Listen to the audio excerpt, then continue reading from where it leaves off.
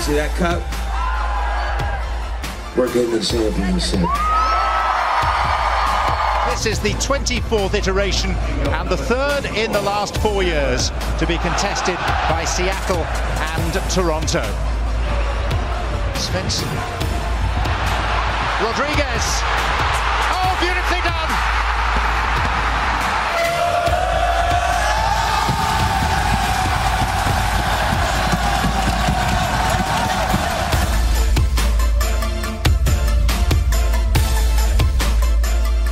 Nobody's feeling better than Brian Schmetzer and the Seattle Sounders. The Audi 2019 MLS Cup playoffs are over, and there is but one champion, and they wear rave green. 3-1 victory. One of us picked that scoreline. 2 MLS Cup titles in 4 years, 2016, 2019. Toronto FC left with the taste of bitter defeat for the second time in 3 tries against the Sounders. We got the highlights. We've got interviews from Seattle. We've got everything you need to know and think about heading into next season as well. But let's just start with your reactions, guys.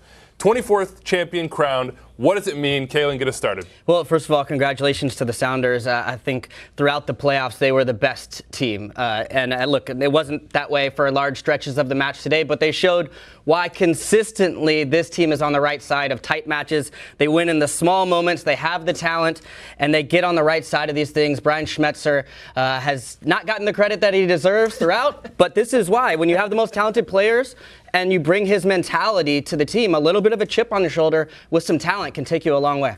A lot of talent. And this team, they've done such a good job of putting this roster together. Really, I mean, since Garth Lagerwey got there, but really since day one. And that's why they've made the playoffs 11 straight years. They now have 7 major trophies in 11 years. It's 4 Open Cups, 2 MLS Cups now, and 1 Supporters Shield.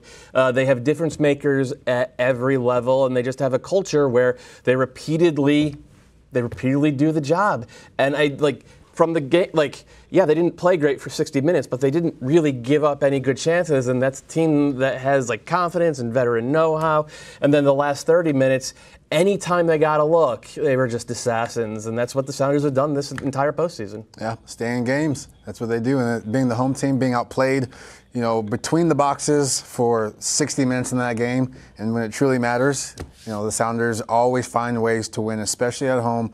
And you saw, what I said yesterday with Victor Rodriguez being that key game changer, coming on and getting the really decisive goal to kill the game off. I mean, you can look at all their stars that you want, but you had guys like Svensson and Rodon, these guys picking up in big moments, and that changes the game. Been different names all postseason, but there's a couple that we know and we see in this match. As we get to our highlights, it's Nico Lodeiro, Victor Rodriguez, Rui Diaz, Leardam with the goal. They had the march to the match. Here's Chad Marshall. Yeah, he's going to have fun tonight, I'm sure, in Seattle. They didn't even have him for most of this year. It didn't matter. But Toronto FC early, Doyle, they put the pressure on. They had the possession. They had the better opportunity. They had the possession, and they put some pressure on him. But that was their best look. It was a replay of that first half against NYCFC, where they were clearly the better team, clearly had better ideas, and just were not sharp enough in the attacking third to turn it into big chances. And Seattle, when they got forward, it was rare, but it was almost always on the flank. And this was a huge moment at the end of the half from Quentin Westbrook, who was immense throughout the playoffs. You go into halftime, it's 0-0. Toronto FC, I think we got Josie Altidore in reserve. We are the better team so far, and then Ike sometimes playing defense is cruel. You get no glory as a defender, let me tell you, man. I mean, just one of the simple balls over the top, and it deflects twice, and there's nothing you can really do about it.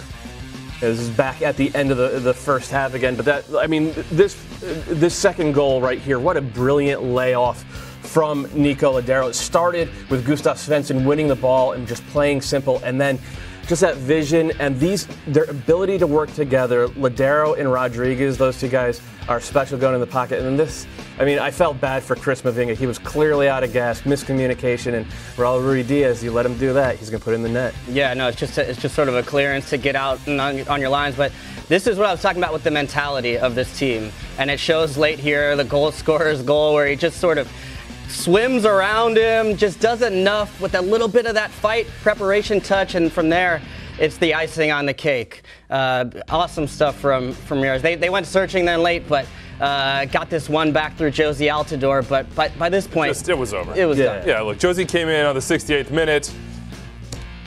Yeah, 76-minute goal from Victor Rodriguez. It's 2-0. Josie gets a consolation goal. In the end, your MLS Cup MVP presented by Audi is Victor Rodriguez. Here are your stats.